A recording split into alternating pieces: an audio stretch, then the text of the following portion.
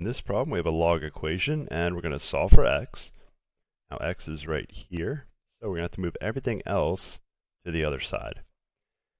The most important thing to remember is the definition of log, and the way I usually write it, y equals log base a of x.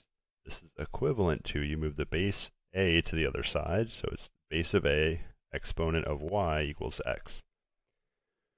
We started out with this, with the log equation. I'm going to turn it into an exponential.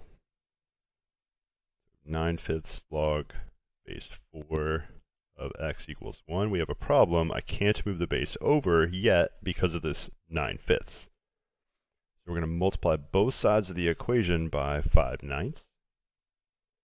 That will cancel the 9/5 to a 1. We're left with log 4 of x equals 1 times 5/9 is 5/9. Now we can move the base to the other side. And we're writing it as an exponential. So the base is 4, it moves over to the right. The exponent is 5/9. So you're going to need to be very careful when you type this in.